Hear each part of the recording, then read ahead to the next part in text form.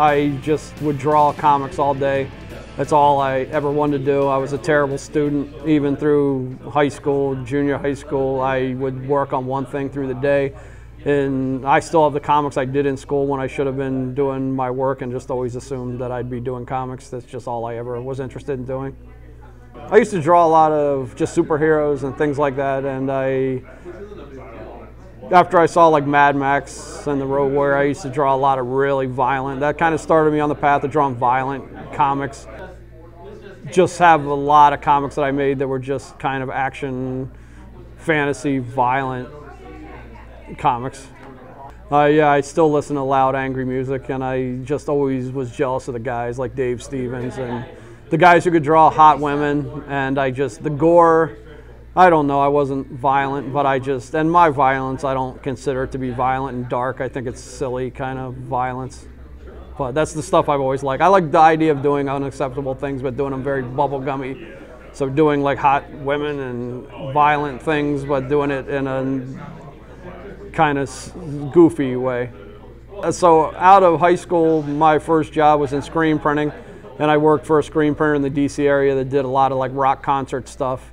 And they had a contract with the Redskins, and it was when Doug Williams, they won the Super Bowl, and they did a Doug Williams t-shirt that made them a shit ton of money. And so, yeah, and so I did a lot of Redskins stuff.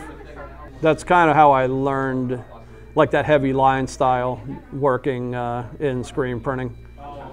The Iron Man, when John Romita was doing it around 126, I remember it's one of the first books I started collecting through that run with the alcoholism thing. And yeah, Iron Man was a big one for me when I was a kid.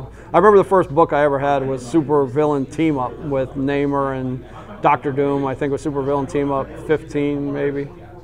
Zombie Tramp, Vamp Blade, that stuff in the Mendoza universe is easy because I follow that stuff. I'm interested in that stuff. If I didn't know those guys, I'd be reading that stuff.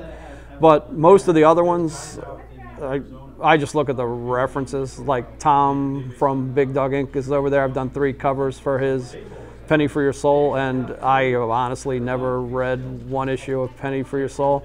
And Lady Death, I've done some covers, and I've known Lady Death for 20 years, and I know how she looks, and I know the persona, but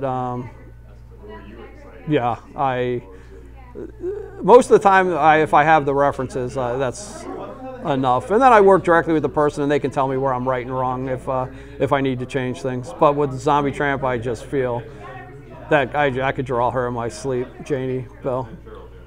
It's definitely an interpretation. Like Dan, I want to be true to the character, but I can't, and nobody would want me to draw Dan. It's just, his style is completely different. So I like that people recognize my version with, but I don't know. I've tried, it took years to figure out where I wanted to go with the style. And I want something that's realistic but cartoonish at the same time. And I've been criticized for one way or the other being too cartoonish or too realistic. But I want something like Art Adams is my all-time favorite. He delivers something really dynamic and cool, but also very cartoonish and appealing in that way. And I just kind of do what feels right for me. It's just the style I've developed. I'm pretty old. When computers came in there, I was really resistant. Like, oh, but the early stuff, I just didn't, I thought it was changing things, and I didn't like the idea. Now it's like there's nothing that I don't do that there's a computer involved. And Dan does almost all his work digitally, and he just feels comfortable that way. But definitely use computers and learn computers, which is kind of not even a thing to say now. It's just going to happen. And only do it because it's what you want to do. Because the odds of making money doing comics are so slim. There are 1,000 books for every one Zombie Tramp that catches on.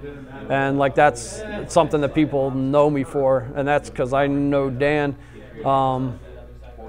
It's just, I do it because that's all I've ever wanted to do, and it's all I do, and I just got lucky that somebody knows me for it. So only do it if it's what you are doing it because If nobody cared about it and you were still doing it in your free time just to entertain yourself because you were that passionate about it, that's why you should do it.